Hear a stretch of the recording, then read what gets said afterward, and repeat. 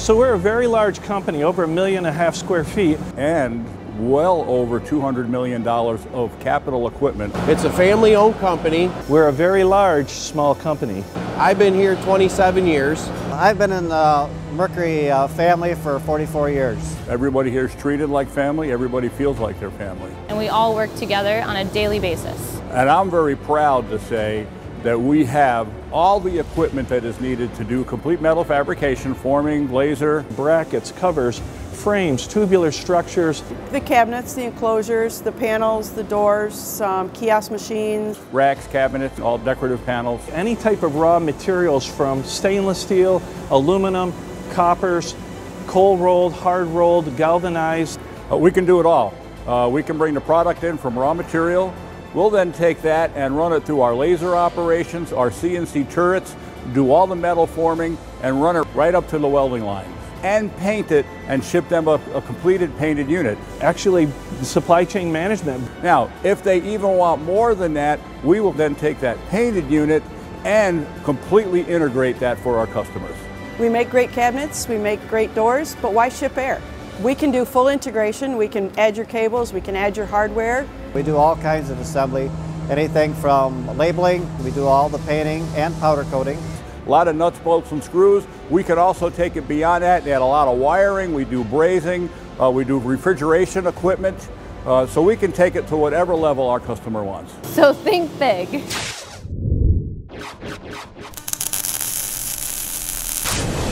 Mercury has a history of innovation, adaptation, and thinking big. In fact, if you look out our front window, you'll see the old runway where the concept of thinking big took off in 1908, when Glenn Curtiss flew the first ever pre-announced flight in North America.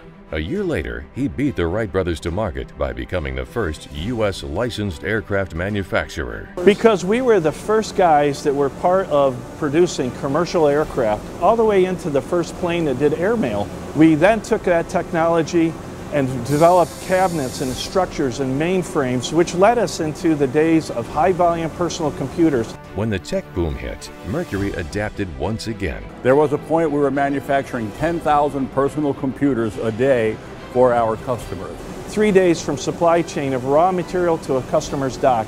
4,500 parts per shift, 3 shifts a day, 7 days a week.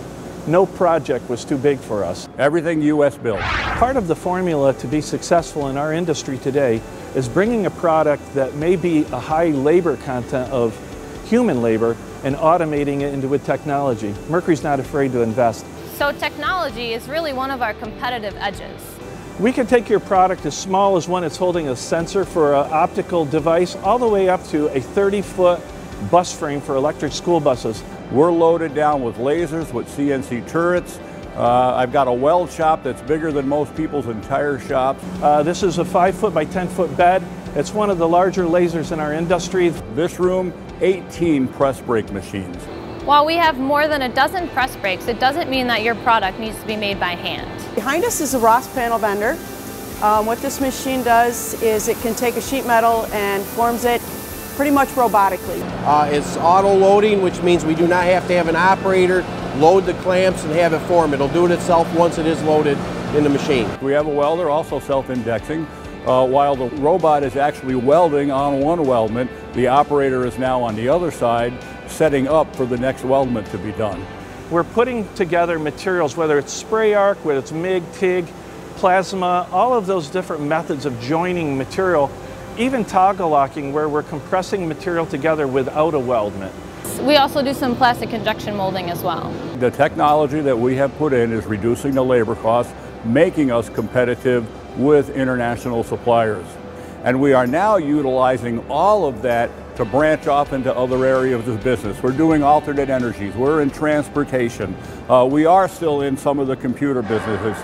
We're just making metal cabinets and stuff for communication industries. Ideally what we're looking for is a finished product to go outside of our door, where people can take advantage of all of the capabilities we have. Come in, utilize everything, complete unit, painted and shipped out the door. Mercury is creatively always trying to cut your costs by reducing the labor content, but also putting the right element of build and integrity into your product. When you think about your next project, think big.